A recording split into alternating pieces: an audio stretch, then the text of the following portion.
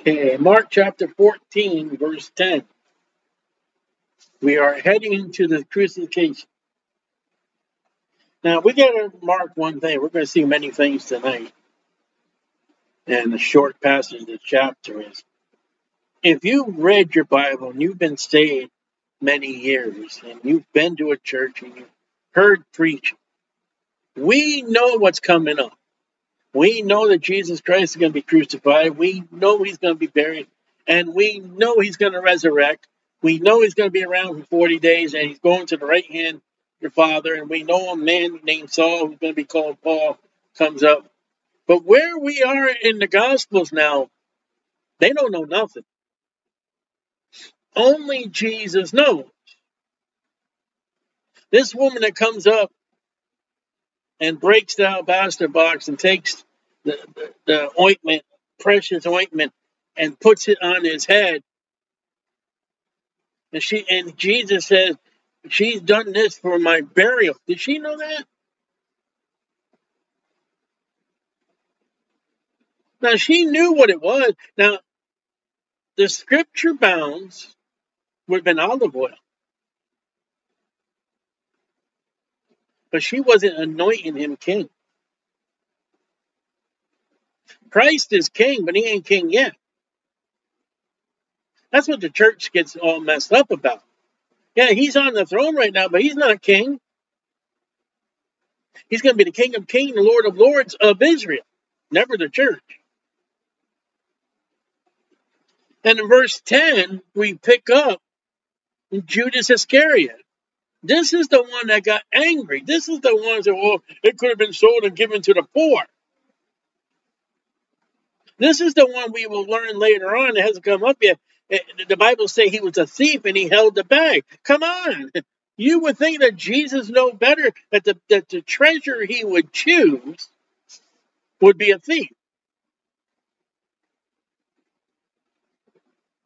And there are churches that chooses men into the position of the church with no biblical grounds. We were in a church one time, they didn't have deacons. They had trustees. You want to give me a chapter and verse on that one, please? And then when you look at some of these churches and the deacons they choose, and you look at the qualifications for the deacons, found in 3 places in the Bible, one when it talks about Stephen, and then Timothy and Titus, man, you're way off the shoe. You don't have to have a deacon. Funny, more churches today have deacons and they don't have pastors. Judas Iscariot. Now, Judas means, it's a Greek Judah. That's what it means. Iscariot is a man of Caria. Now, there's a place in Judah, Caria, and there's a place in Moab, Caria, and it means cities. You'll find this Caria in the Song of Solomon. Quite possibly where the Antichrist is going to be. The Antichrist is going to be part Jewish. He has to be one of the 12. So you take 1 and 12, what do you get? You get 13. Every time Jews comes up, 1 of the 12, 1 of the 12, 1 of the 12, 1 of the 12. And you add those two up, you get 13. Went to the chief priest, plural. Supposed to be only one. And the law said high priest. Now they're chief priest. Things haven't changed. To betray him unto them. Now, let's go back to verse 1, where we were yesterday.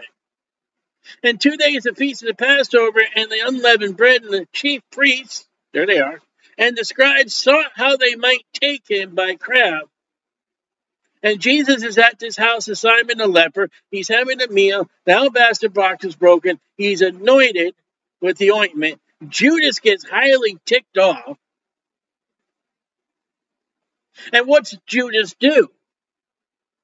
He runs to the chief priest. And we'll see him. We're not going to look at it right now. We'll see it in a moment. So he goes to the chief priest and says, ha!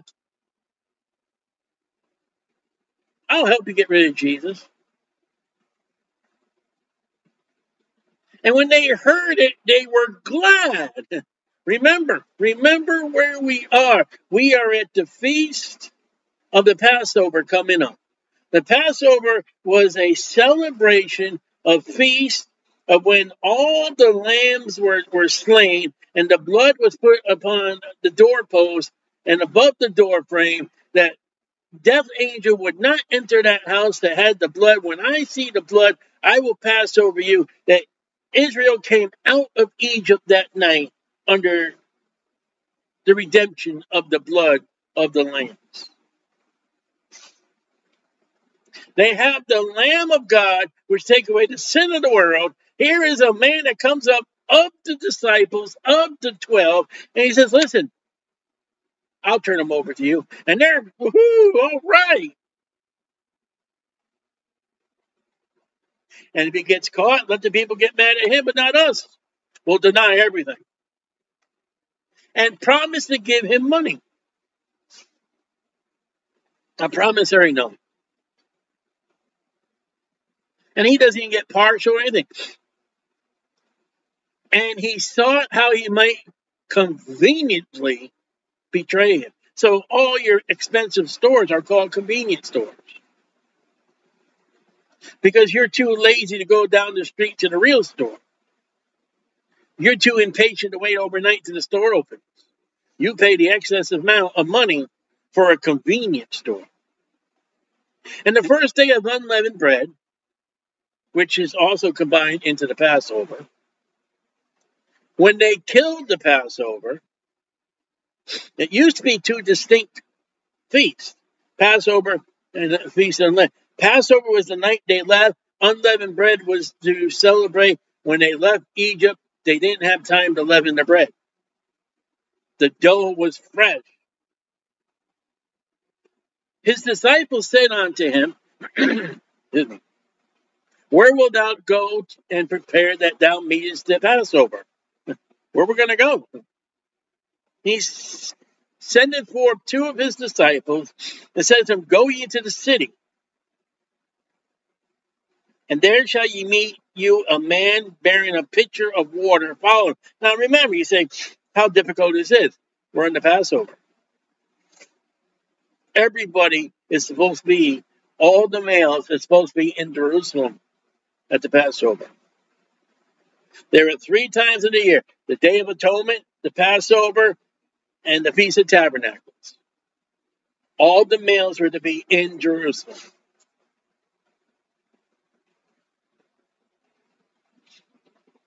Carrying a pitcher of water. Follow him. That's a sign. Jews require a sign. You notice how he doesn't say a woman, because women were the pictures of women bearers. You had all the women going down the well. It's quite maybe that this guy was a servant, a colored man, maybe. But here's a man carrying a pitcher of water, and whither so he shall go in, say ye to the good man in house. So not to the one bearing the water, the pitcher of water, but when he goes to the place he's going to, go to the person of that house, the good man in the house, referring that verse 13 may be a servant. The master saith, that's God, Jesus, the rabbi. The master saith, talking to the good man in the house that may have a servant. Where is the guest chamber, where I shall eat the Passover with my disciples? He will show you a large upper room. You know, everybody says the upper room, but they never say the large upper room. Furnished and prepared there, make ready for us. Excuse me. And when his disciples went forth, came into the city and found as he had said unto them. Of course, everything Jesus says come to pass. they made ready the Passover. Okay, there it goes. Now, let's get the whole story, Matthew 26. I'm not going to finish Mark 14 and, oh, look, we're done. Verse 14.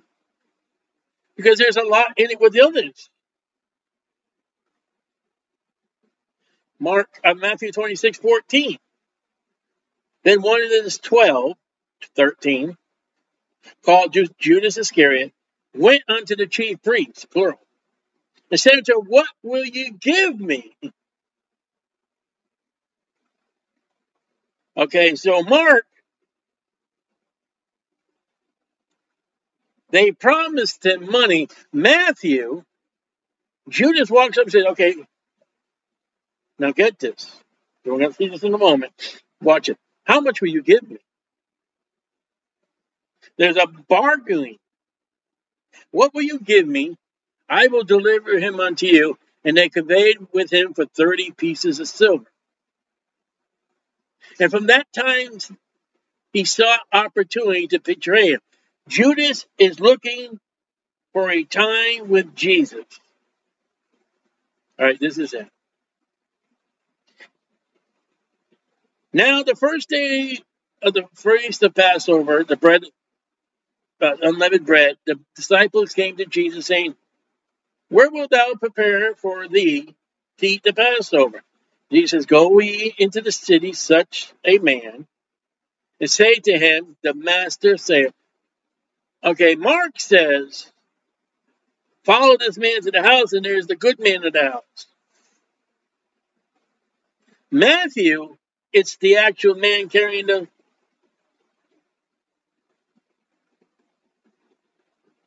But, wait a minute. Did you read what it says? He said, go into the city for such a man, and say unto him, the master saith, the time is at hand, I will keep the Passover at thy house with the disciples. There is no man carrying a pitcher of water. Do you see that? Jesus has taken, follow the man with the pitcher of water, Mark. When you get to the house, you talk to the house owner, implying that the other guy is a servant. Talk to the good man in the house owner. Hey, we're going to make food. And the disciples did as Jesus had appointed them, and they made ready the Passover. Scripture was scripture. Luke chapter 22. Now, how many churches will go and mess it all up? Luke 22:3. Then, the verse 2, chief priests and scribes sought how they might kill him, for they feared the people. Then he's having dinner with Simon at the house, and the woman comes, breaks the alabaster box, anoints his head. Then enters Satan to Judas. How or what vessel did Satan enter into Judas? Judas was angry for what that woman did to Jesus. You better be careful with your anger. You wasted it on Jesus. It said that he was filled with indignation. And Satan comes into Judas, and I don't know how, surnamed Iscariot, being the number of the 12, when he went his way and communed with the chief priests and captains, how he might betray him unto them. And they were glad and coveted to give him money. And he promised saw opportunity to betray him, Jesus, unto them in the absence of the multitude. And it came the day of unleavened bread when the Passover must be killed. He sent Peter and John. Oh, look at that, Peter and John. Go prepare us the Passover that they may eat. And they said unto him, where wilt thou prepare?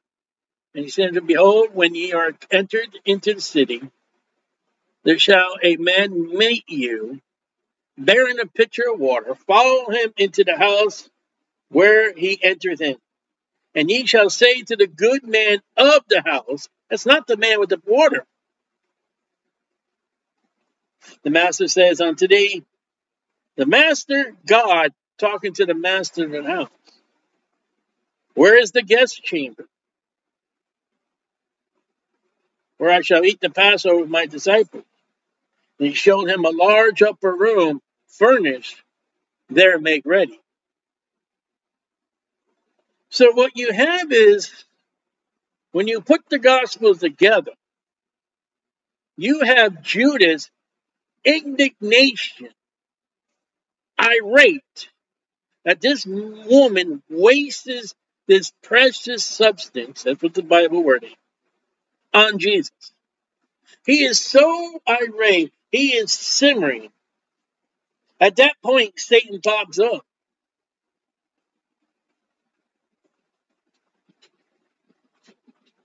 And he ruins the life of Judas for all his eternity.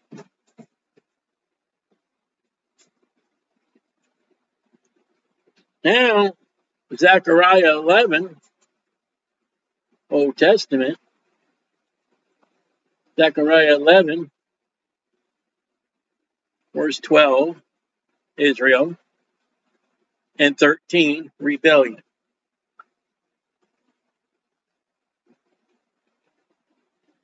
And I said unto them, if you think good, give me my price. And if not, forbear. So they weighed for my price 30 pieces of silver. What did Judas say? Zechariah records it long before Judas was even born. That's the conversation that he has with the chief priest. What do you think? How much do you think he's worth? And the Lord said unto me, that's God, Jehovah, and this is what he's going to do later, cast it unto the potter, a goodly price that was praised of them. And I took the 30 pieces of silver and cast them to the potter in the house. And that's what he's going to do later, after Jesus has been betrayed. It's funny how that 30 pieces of silver is only found in Zechariah and only found in the Gospel of Matthew. It's not found in Mark, it's not found in Luke, and it's not found in John. Zechariah and Matthew. And it's all because one woman gave what she had, broke it for Jesus. And this man's life is ruined. It's not her fault. And realize, Christian, there may be somebody that you have broke whatever you have. And you have given it all to God. And someone may have ruined their life because of it.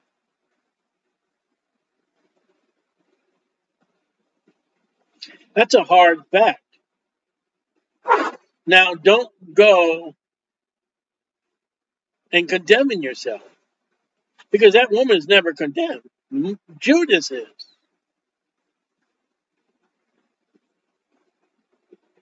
That woman is going to rejoice in heaven for what she gave to Jesus. And Judas is going to be in hell.